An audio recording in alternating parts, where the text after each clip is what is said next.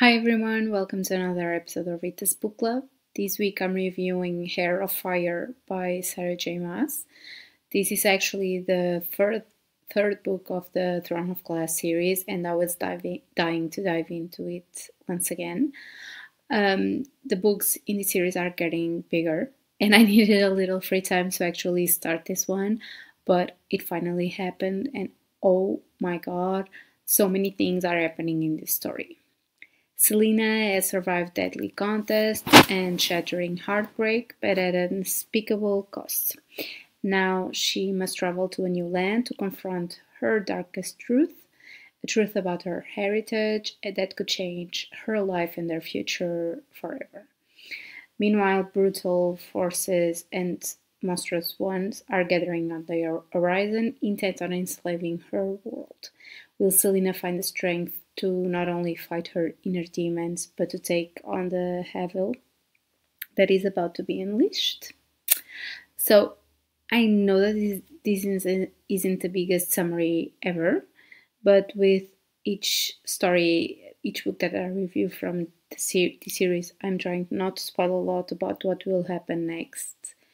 Basically, what one needs to know in terms of the general plot is that Selena has traveled to Weatherlin to find answers about the king's dark magic with her aunt Maeve, which is Fae, which is in her bloodline.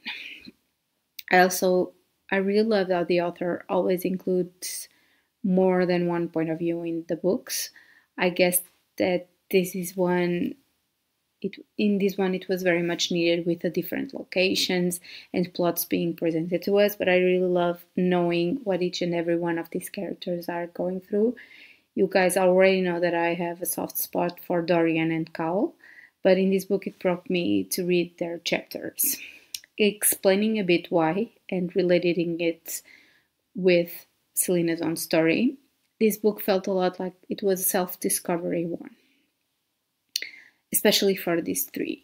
Each of them had to accept their own truths and their past actions, and since Selena is the main character, of course, the development is deeper, and I will get to it next, but I really loved how we also got to see Dorian and Cal dealing with the fall out of everything that happened before she left and after Selena left, and what it would mean for them as friends and brothers. I'm still not over their last scene together. I'm still very emotional about it.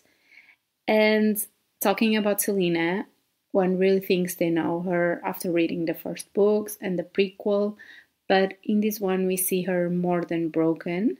She is blaming herself for the fates and deaths of her beloved ones, and in the moment that she takes down her every shield, wow. I think that this book was the turning point, making her see, accept, and embrace all that pain, regret, and self-loathing that she carefully kept hidden inside her soul. That's when her true healing journey begins, and it's exactly why we have two big parts in this book. Her character development is amazing, and through these new experiences, especially with magic, she becomes stronger, wiser, and more determined. She was always so fierce and stubborn, but she finally realized that she's not proud of who she became. She's not proud of abandoning her kingdom and not fighting to rebuild it for the past 10 years. But now she's finally ready to throw herself into battle to win back her land and free her people. And I truly believe that her connection with Rowan is a deep one. I know that we still don't really know their full story yet, but I'm seated and I'm interested in it. There is something there, and it's super fun to see these two pull and push each other and bring the best out of each other. I love their sassy moments and all their little fights and even the big ones, but the moments where they were honest and shared their stories were so emotional and heartbreaking. They went through so much in their past and were able to find comfort in each other.